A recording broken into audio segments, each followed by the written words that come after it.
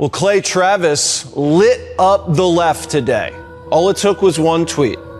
Says, if you're a Trump supporter in New York City who's a part of the jury pool, do everything you can to get seated on the jury and then refuse to convict as a matter of principle, dooming the case via hung jury. It's the most patriotic thing you could possibly do. And Clay joins us now. Clay, you aren't suggesting that there's a stealth juror that maybe is dishonest during jury selection and totally boots this trial on purpose. Would you be suggesting something like that?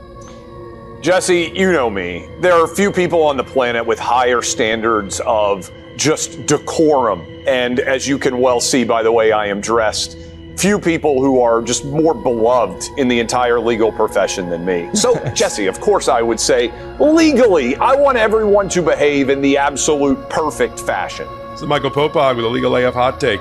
Now, MAGA legal commentators are just saying out loud that New Yorkers should commit felonies in order to help Donald Trump win his criminal trial. Right. Clay Travis, who is on a show called Outkick, who took over for Rush Limbaugh at some point and says he's some sort of lawyer that practiced in the Virgin Islands, has now made himself into some sort of Insta legal commentator. And he is in his own social media, and we'll put it up on the screen here, has just said that to do their patriotic duty, people in New York should work to get onto the jury by lying about their ability to be fair and impartial, to get as many Trump MAGA people on as possible. And once they're there, no matter what the evidence and no matter what the facts that are presented, they should vote to acquit and hang the jury. That's Clay Travis. I'm going to play a clip from Clay Travis in a moment so you can see who I'm talking about. But let me just break it down first. The first request that he's making, yes, is a federal crime, even though this is a state prosecution. There is a specific statute, 18 USC 1623, particularly, that I'm going to read for you, that Travis is actually encouraging people to violate. The statute says that whoever under oath, which is what you take when you're, being a prospective juror, in any proceeding before any court of the United States, which includes the New York Criminal Court, knowingly makes any false material declaration or makes or uses any other information, knowing the same to contain any false material declaration, shall be fined or imprisoned.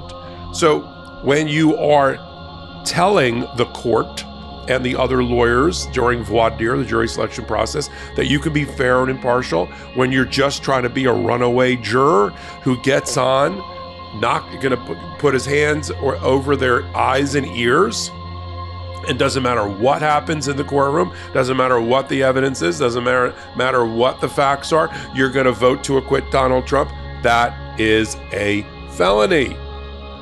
And the comeback for that, you'll see Clay Travis's comeback for that, is that he said, no, I'm not asking for people to commit a felony. I'm asking them to do jury nullification. And therefore, that's not a felony. I mean, I don't know what law school, well, actually, I do know what law school he went to. He went to Vanderbilt and then practiced in the Virgin Islands. This is a guy, just so before I tell you why he's wrong again, and I'll explain what jury nullification is. And I'm not making this up. I never make up things ever on Legal AF or really anywhere in my life. I don't blow smoke or sunshine. Clay Travis once went on a pudding strike because he couldn't get NFL Sunday ticket in the Virgin Islands when he lived and worked there.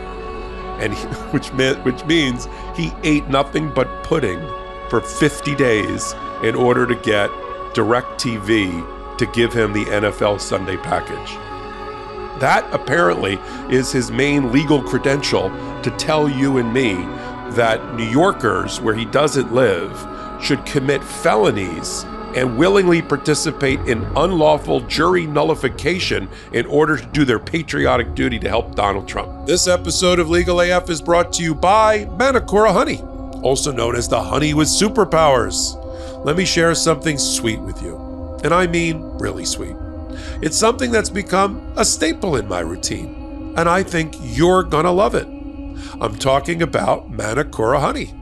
When I say honey, you might be picturing those bear-shaped bottles at the supermarket. But that's not what this is. Manakura honey is single origin, rich, creamy, and the most delicious honey you've ever had. It's supercharged with unique antioxidants and prebiotics and has 3 times more than your average honey.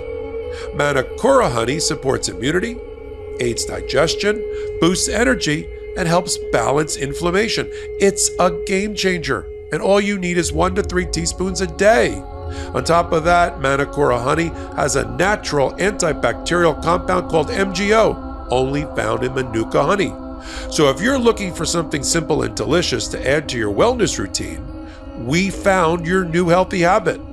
Now it's easier than ever to try Manakura honey with the starter kit. Just head to manakura.com/legalaf to get $25 off. The starter kit comes with an MGO 850 plus Manuka honey, 5 honey travel sticks, a wooden spoon, plus a guidebook. Now I love the jar and squeeze bottle, but the extra pack of compostable honey sticks is perfect for whenever you're on the go. You can bring them with you when you're traveling or need a quick snack running errands. And they are the perfect energy boost if you're out for a run or at the gym. That's manukora.com/legalaf to get $25 off your starter kit. This is the ultimate honey indulge. And try some honey with superpowers from Manakura.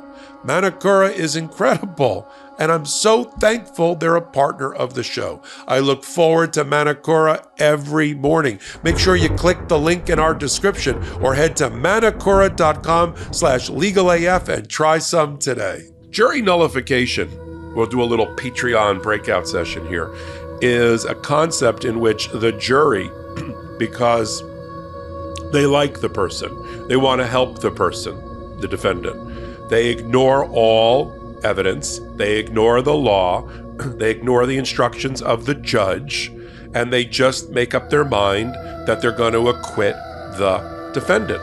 And that's called jury nullification. Lawyers sometimes illegally, subject to reversible error, try to invite jury nullification.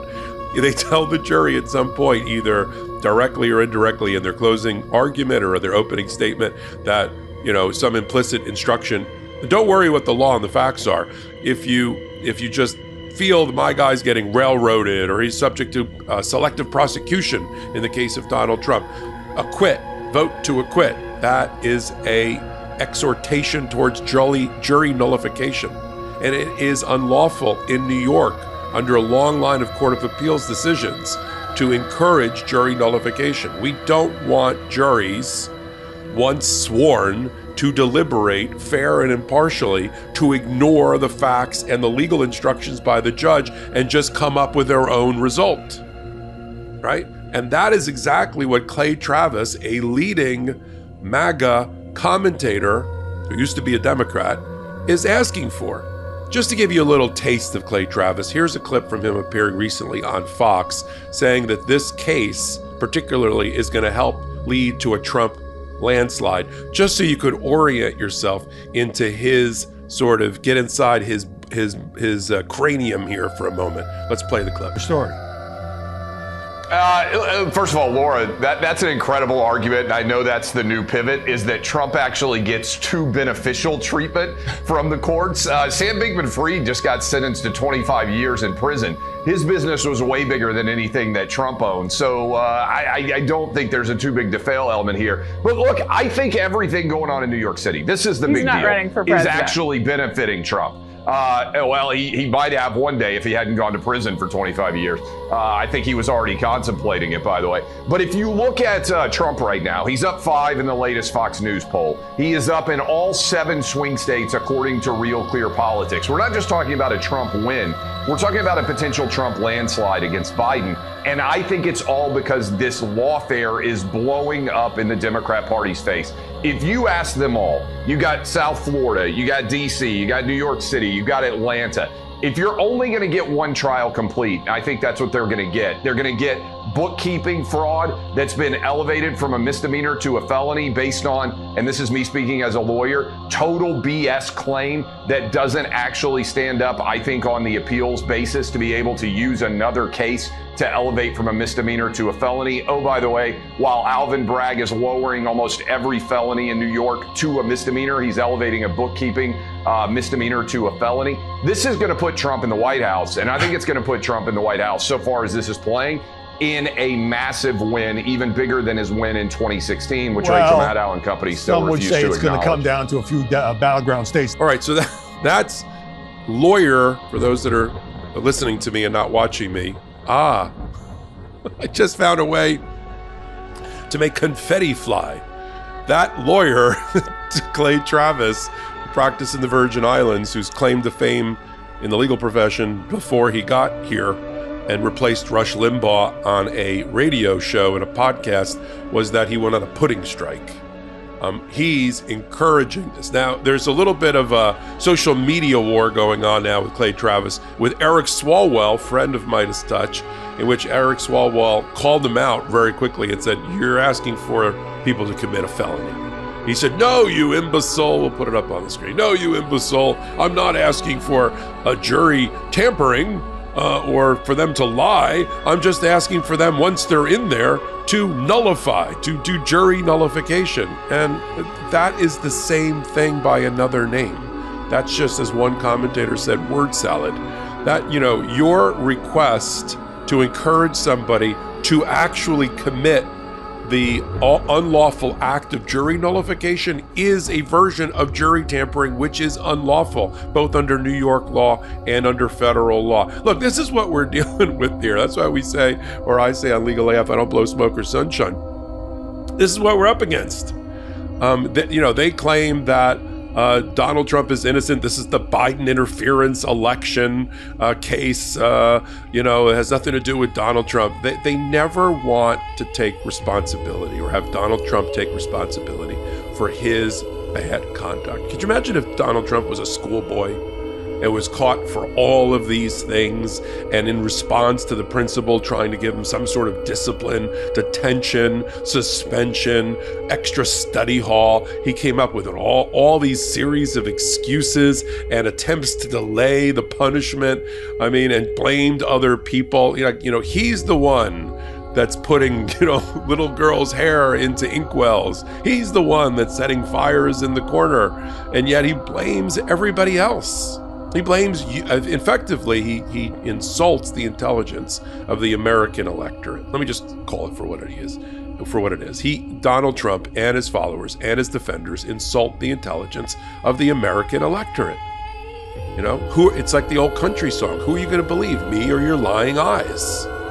And that's what Clay Travis is asking for. Don't believe the evidence. Don't believe the facts.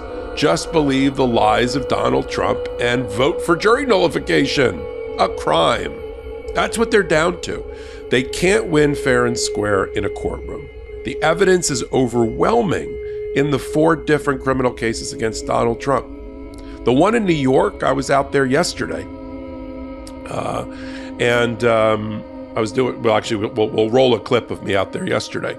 And I was meeting people out besides media. There was more media outnumbered the amount of protesters or counter-protesters for Trump by about 5 to 1. But having said that, I had a conversation with somebody that I ran into who's a Legal AF supporter from Philadelphia. And we were talking about things that they can do in advance of the election, like voter registration, especially in Western Pennsylvania. And I basically pointed to the courthouse, and I said to this person that I met, who's a Legal AF fan, I said, he's getting convicted of this crime. That comes from 33 years of experience in the New York court systems and in jury trials just like this one. The glass ceiling of Donald Trump being convicted has already been broken. He was convicted, his companies were convicted of tax fraud by this very same Manhattan DA in this very same courthouse, the 100 Center Street criminal courthouse for Manhattan, with 12 other jurors, with one of the 2 same defense lawyers on the other side. The only difference is Donald Trump will have to make a decision whether he's going to testify or not. And we know what happens when he testifies. Really terrible things to him. Judgments get increased tenfold when he testifies. He by a lot. He testified in the New York Attorney General case, tried to do his own closing argument. What happened? $465 million judgment against him. He testified in the second E. Jean Carroll case, and the judgment went up with a new jury from $5 million to $83.5 million. New Yorkers don't like or trust Donald Trump. He does not. Yes, he gets the benefit of being presumed innocent. I'm not calling for jury nullification, but I also know my fellow people from Manhattan, the Manhattanites, and they are a hardy bunch who don't really like BS. And they don't, that's why you don't see a lot of people down. I mean, literally, I counted them. There were 25 people total who were down there for day one of the trial. No Marjorie Taylor Greene, none of her boyfriend, none of those other people. It was just rows and rows of media trucks. We'll show a clip of that. And the, about, I would say 15 Trumpers, 3 wearing MAGA hats, and then everybody else was just against Donald Trump and calling for his conviction. But I'm convinced, based on the weight of the evidence, the amount of witnesses that will testify against Donald Trump, including people in his inner circle. And I'm not just talking about Michael Cohen. There's plenty of other people who are going to testify. I mean, just to show you how strong of a case the Manhattan DA thinks they have against Donald Trump, with all of the physical evidence, circumstantial evidence, inferential evidence, audio tapes, and witness testimony. They don't even need Alvin Bragg. I'm sorry, let me try it again. They don't even need Alan Weisselberg. They need Alvin Bragg. He's the prosecutor. They don't need Alan Weisselberg, who's the former chief financial officer, twice convicted felon who's now in Rikers Island, who had been the 50-year money man for Donald Trump and was a key witness in terms of the factual chronology in the case. They cut a deal with him to have him just be sentenced to 5 months, go to Rikers Island, and don't testify for the prosecution. That's how strong their case is. They don't need one of the people through which the payoff to Stormy Daniels and the books and records issue passed. That's called bravado, which I applaud by way of Alvin Bragg. So look, we'll continue to follow it. We're doing, daily shows on the analysis. I'm doing hourly hot takes on what's going on from my perspective as a practicing New York lawyer and defense lawyer right here on Legal AF. We do it on Wednesdays and Saturdays, a podcast. We pull it all together. We do 4 or 5 other stories along with the Trump trial. Of course, it's taking up a lot of our time at the intersection of law and politics at 8 p.m. Eastern time on this YouTube channel. And if you like what I'm doing, go over to Midas Touch's YouTube channel, free subscribe, and then you can get all of my hot takes there under Michael Popok and playlists or contributors. So until my next hot take, leave me a comment and a thumbs up. It helps keep me on the air, so to speak. And until my next Legal AF, this is Michael Popok reporting.